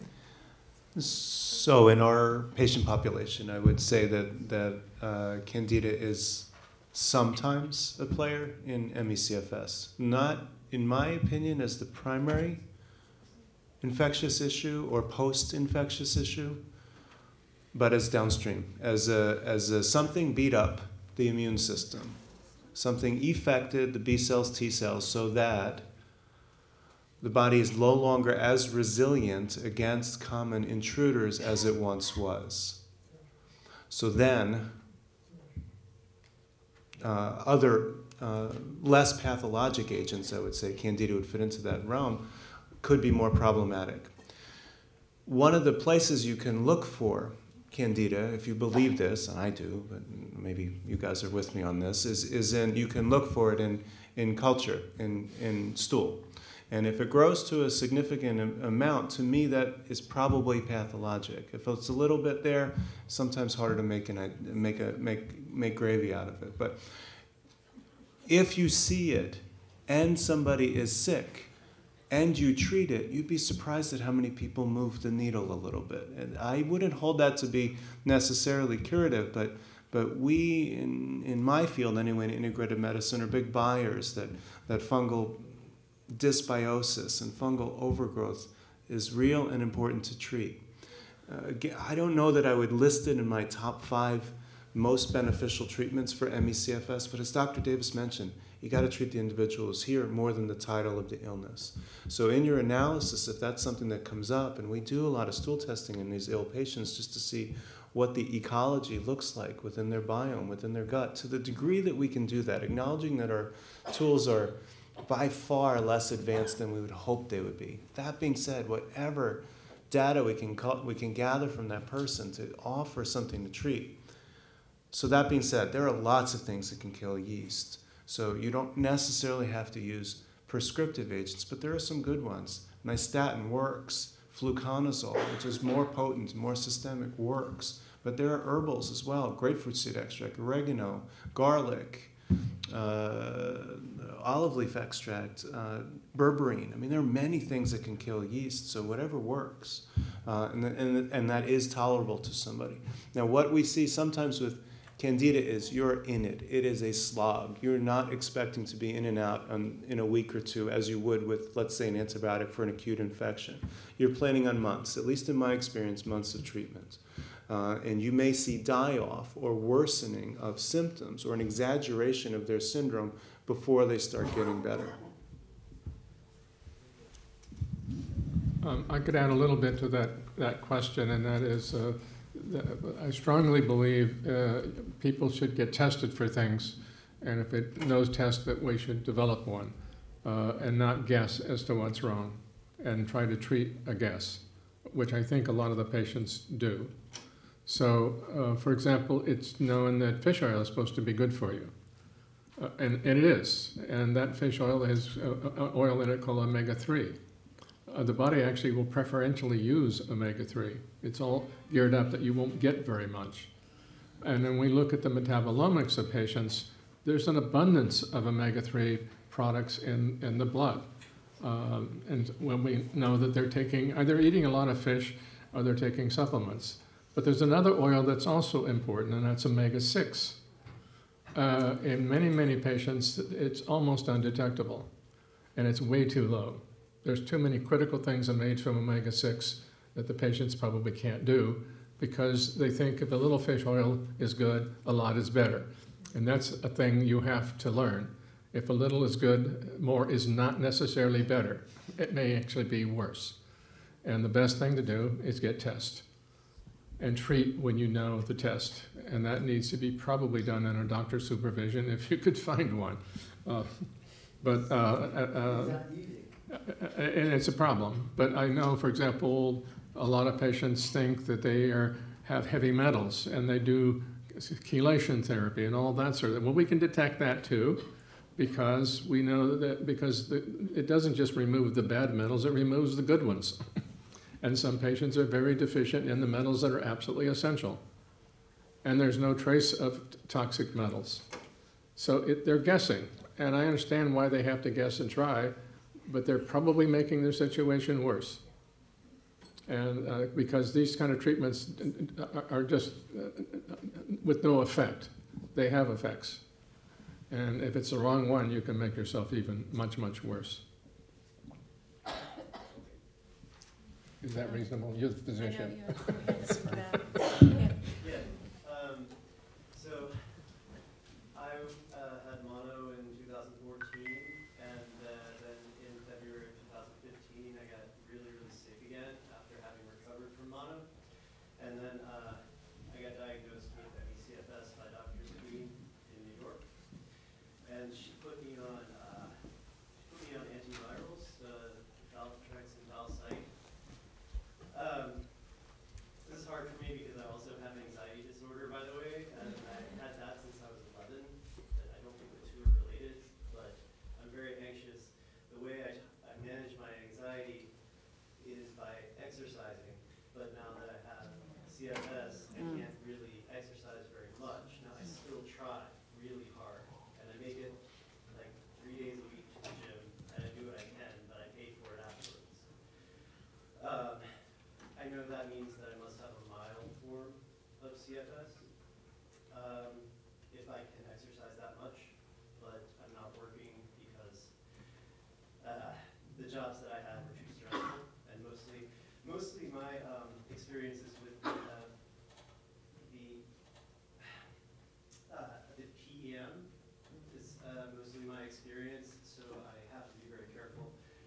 how much I do. I guess my question is, can I continue to exercise in order to cope with anxiety, even if it makes me feel sick afterwards? Or is that a terrible idea? Because I've been trying to, Dr. Lulu doesn't treat me anymore. I live in Virginia. She lives in New York. She's not treating me over the phone anymore. So I don't have anyone treating me.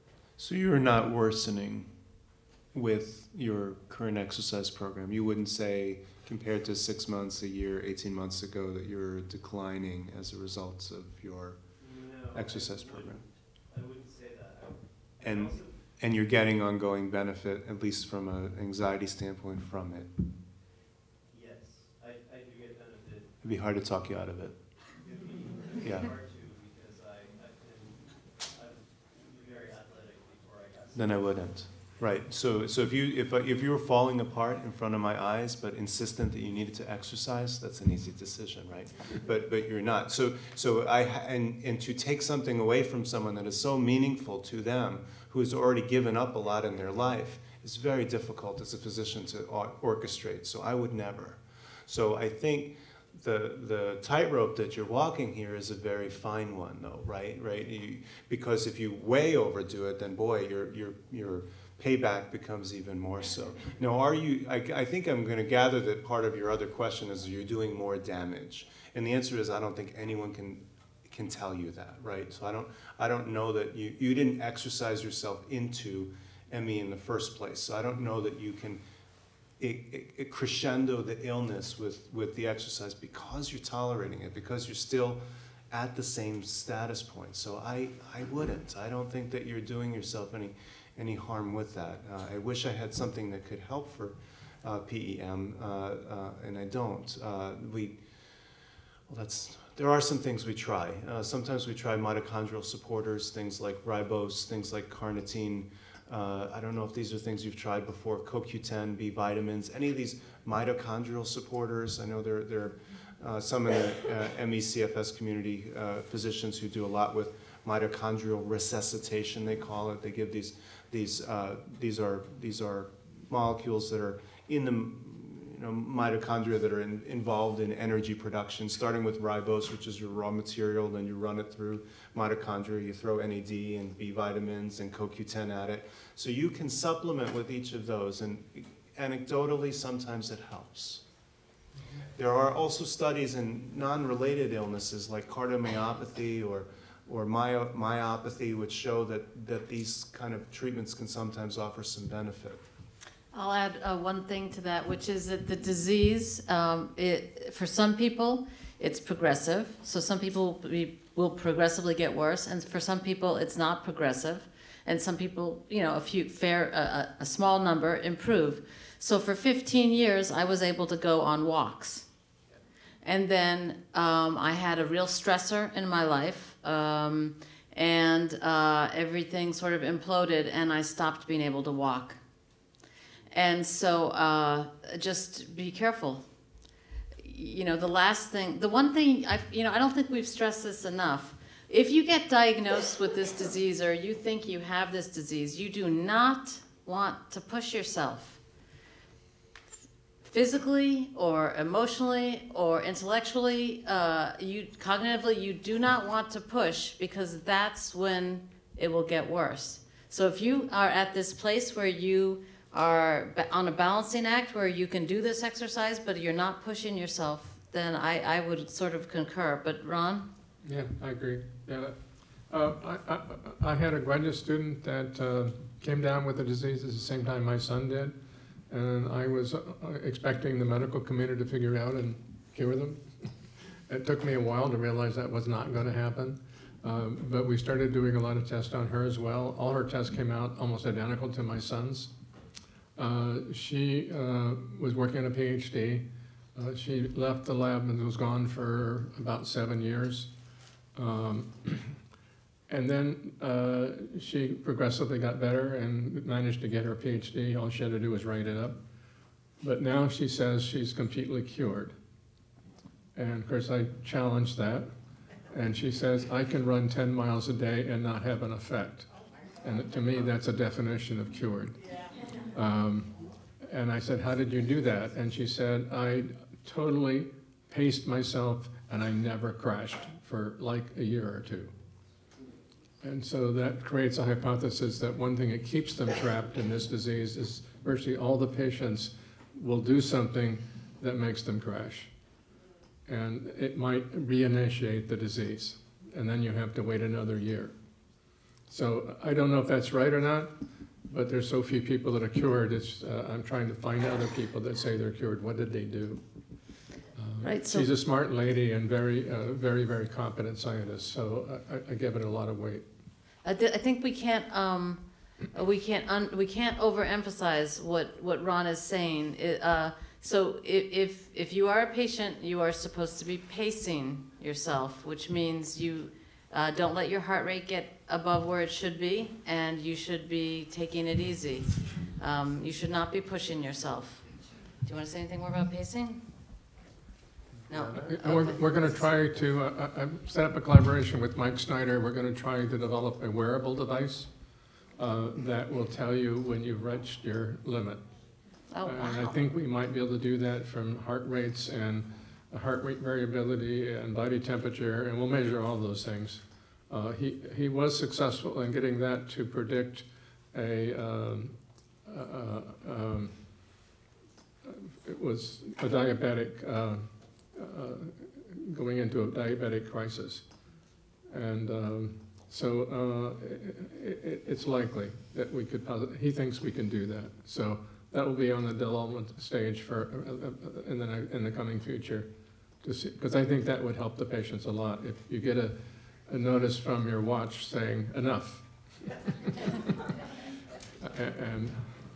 the other part of my question just had to do with the fact that I no longer have anyone treating me.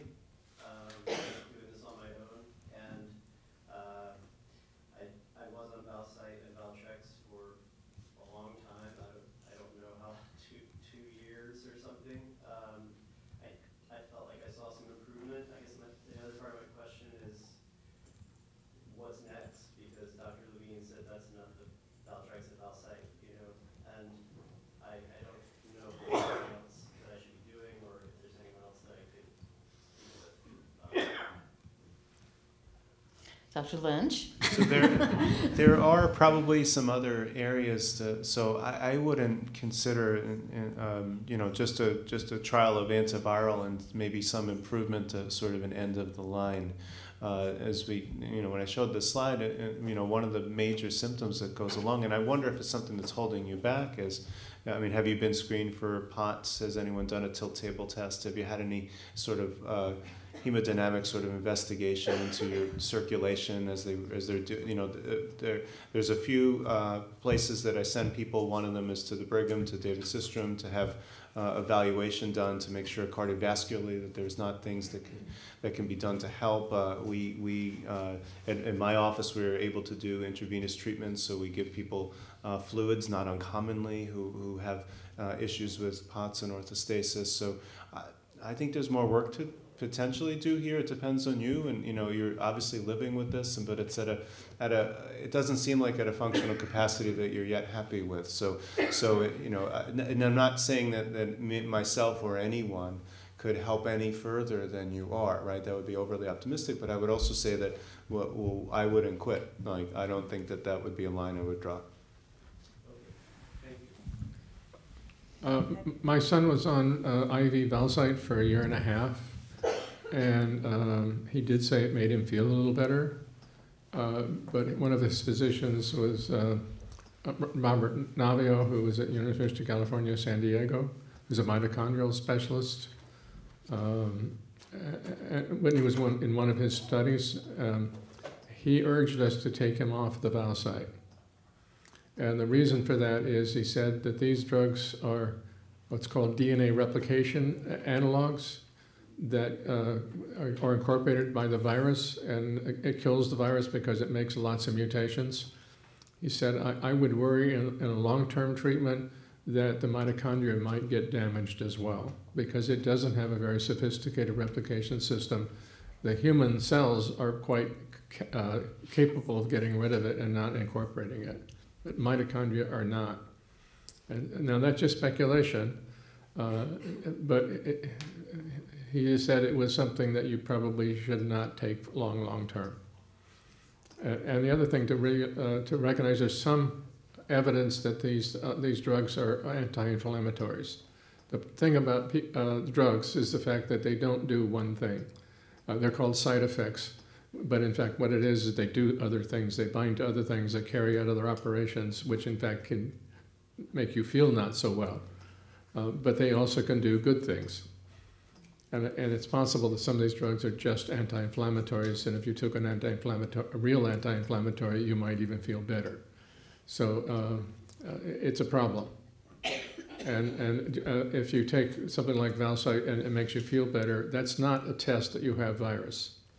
So I would urge people to do DNA testing for these viruses. If you have them, take the drugs. In my son's case, we could not detect the virus at all for a long period of time. However, his antibodies to HHV6 and EBV is extremely high. Those antibodies are higher than anything else in his body in terms of reaction. It's a mystery. And yet we cannot detect the virus, and we've tested them over and over again with lots of different methodology that we've developed. So having the antibody doesn't mean you have the virus. It means you. Did they ever go down, the antibodies, after being on the antiviral? I'm sorry, what? Did his viral antibodies ever go down after being on the antiviral? No. Mine did on being on the antivirals, and symptomatically I was the same. I was not better, but I other times I was symptomatically better on the antivirals. It's just a wild goose chase. That's what it feels like as the patient. But other people get solid help consistently from something like low-dose naltrexone. I can't tolerate it at all. I can't tolerate a tiny even drop of it. Yeah.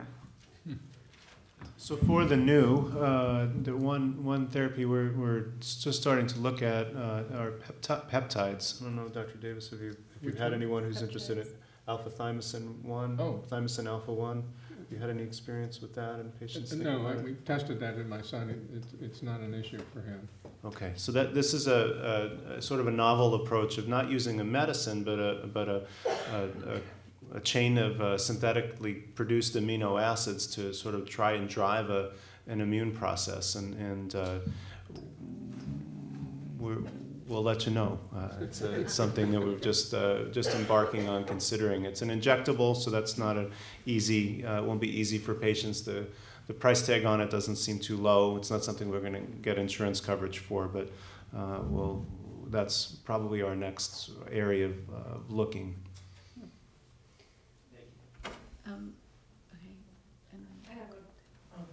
I have a question that I think is brief, and maybe the answer will be really brief.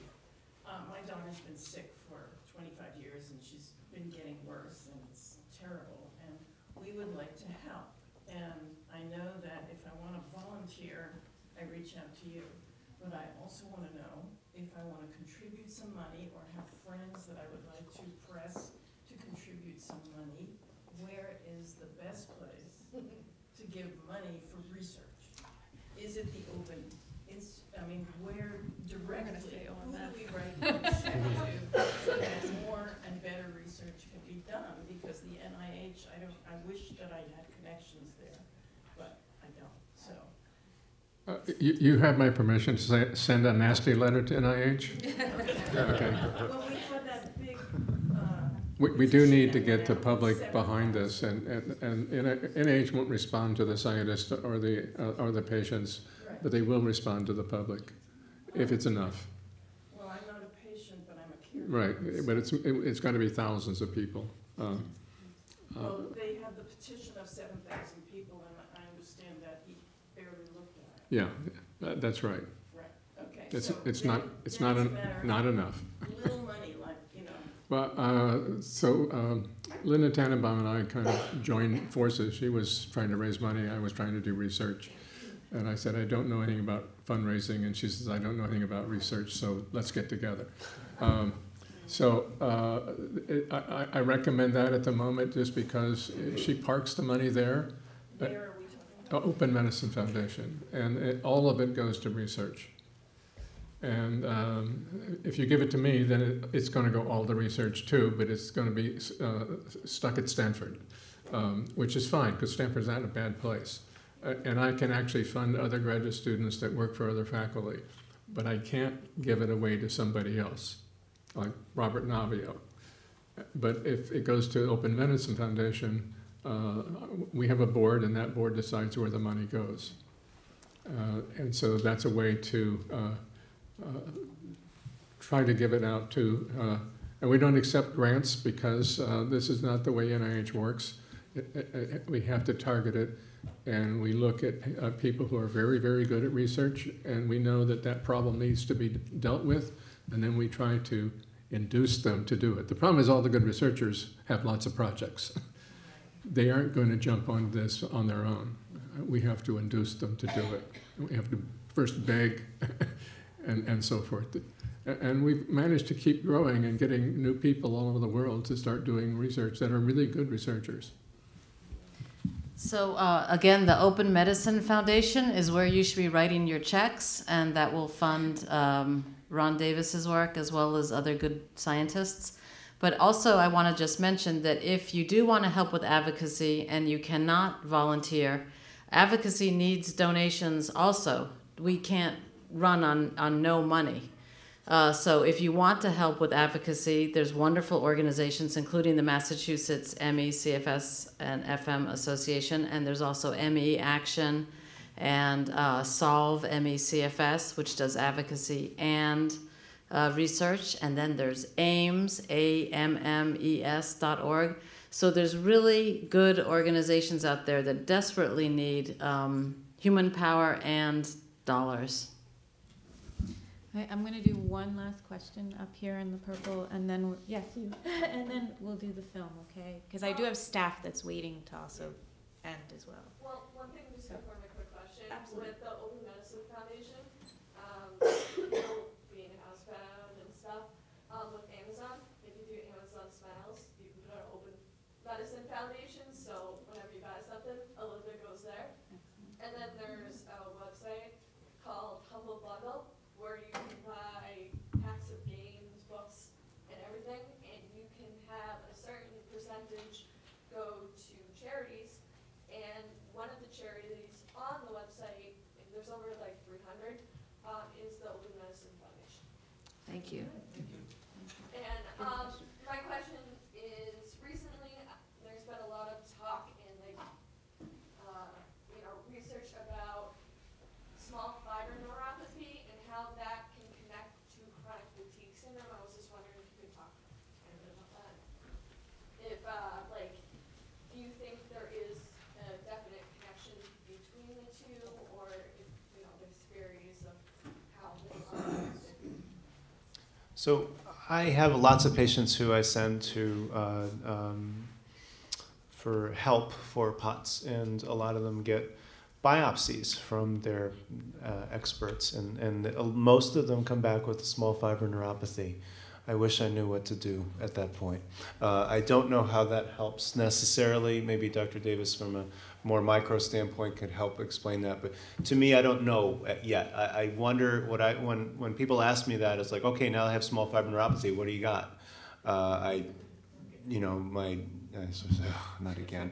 Another diagnosis. I don't know that patients need more diagnoses. I think they need more treatments. So, but what I wonder is if it's coming. I wonder if now that you're getting this pile of patients with this relatively, to me, new diagnoses, and is that going to then propel treatments?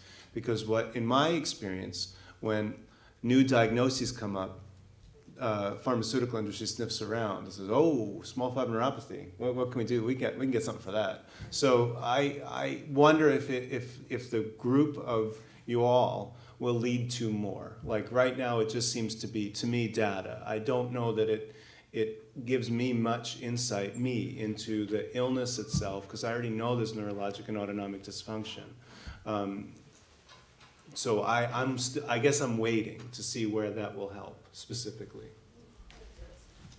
Yeah, I would agree with that. David Kaufman does it on all his patients, and he uses that to do some of his treatments and so forth. But nothing really goes with that in terms of a database, so we decided that we would get together with him and collect a blood sample from all those patients as well, and record them as positive or negative, and then see if we can find a connection somewhere else. It just adds to what we're doing, with just one other data point. But we might find a connection, and sometimes those connections might actually realize that there's a pathway in the person that seems to be very closely correlated with it, that then may suggest a particular treatment. So we come up with potential treatments quite frequently. It just needs a doctor to try it out. But that's sort of the game here, to try to find something that makes a connection. Thank the panel so much, and thank you guys for all your wonderful questions.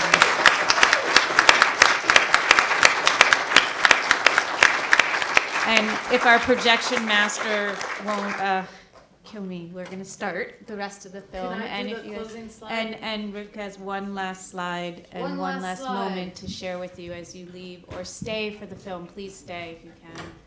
I do recommend staying for the film if you can. So thank you all for coming.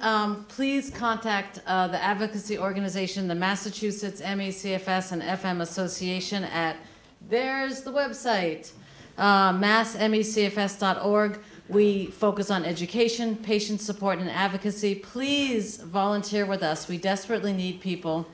Call us with questions, email us with questions, hold an event like this at your institution, in your hometown. Sign up for our newsletter, our electronic newsletter. The sign-up sheet is circulating.